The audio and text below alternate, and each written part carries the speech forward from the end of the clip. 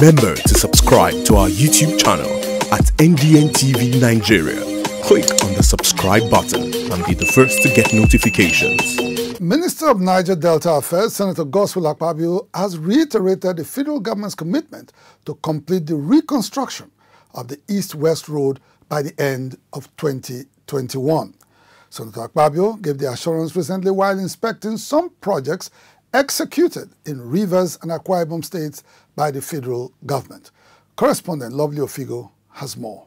In line with the federal government's resolve to complete the East-West Road reconstruction project by the end of 2021, Senator Akpabio recently inspected the level of progress achieved on critical sections of the road in Akwa Ibom and Rivers states. His first port of call was Eket in Akwa Ibom State, where he noticed that under the Buhari administration, efforts have been made to address the challenge of inadequate funding, which is largely responsible for the non-completion of the project. We don't want any budgetary stop. Therefore, my ministry is putting over 2/3 of the 2021 budget into this road. NDC will also make contribution towards this. And the federal government is also determined to put money, even if it comes from the service-wide route, to ensure that this road by December next year is completed for the use of the people. In Rivers State, Akpabio was at the badly damaged port along the Eleme-Onne section of the East-West Road. Here, the Honourable Minister decided to carry out an on-the-spot assessment of the dilapidated Okuru bridges at Aleto in Eleme local government area. The federal government under President Muhammadu Buhari is very determined to ensure that the East-West Road in totality is completed in the shortest possible time. I thank the President for his latest decision that the road should return to the ministry and that we should expedite action immediately. And he has released money to that effect. We have paid RCC about 4.9 billion and they are on it, and I'm assuring them that as soon as they bring the IPC, my permanent secretary will take care of it. But what we have seen here also requires urgent action.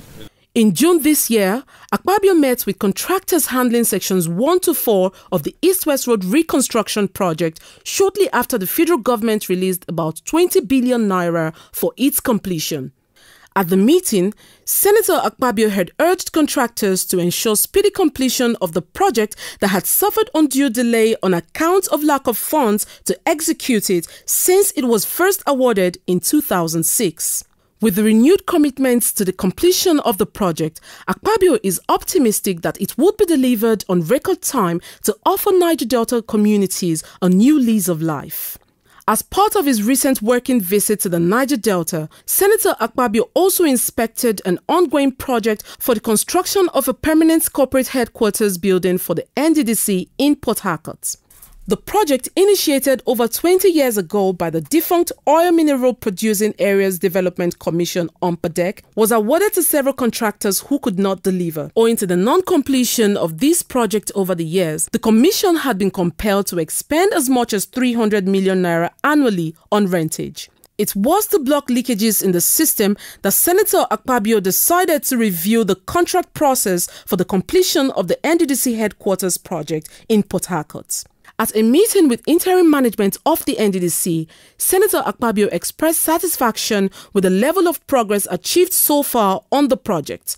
It's to the glory of President Muhammadu Buhari, DCFR, that we are inside the edifice of the Niger Delta Development Commission.